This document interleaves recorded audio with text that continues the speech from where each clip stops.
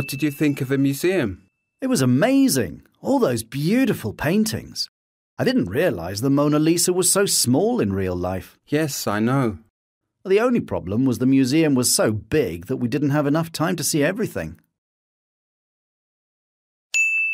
Let's go to Italy for our summer holiday. Good idea.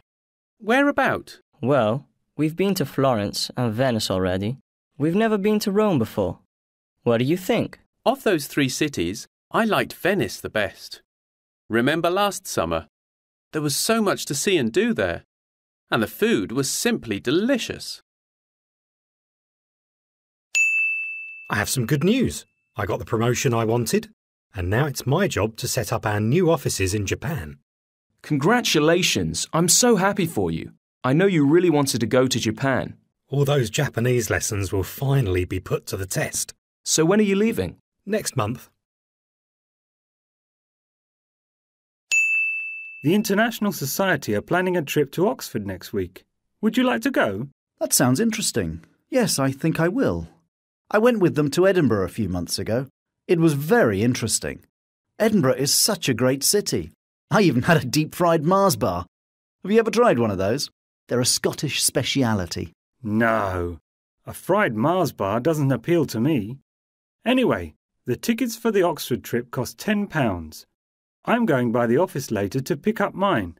Would you like me to get you one? Yes, that would be great. Thanks. When are you leaving? Next month.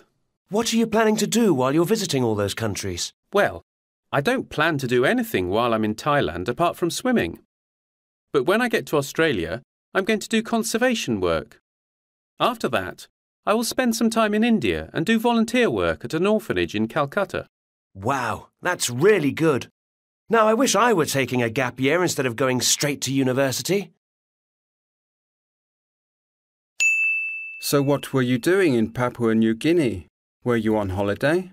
Not exactly. I was there studying one of the tribes for my research project at university. It was really fascinating. This tribe lives in a remote village in the jungle. They are called tree people because they build their houses up in the trees. Some of their houses were 40 feet above the ground. What were these people like? It was difficult at first as they don't trust outsiders. We were helped a lot by a British researcher who has been working there for a number of years. As soon as they realised we weren't a threat, they were very friendly.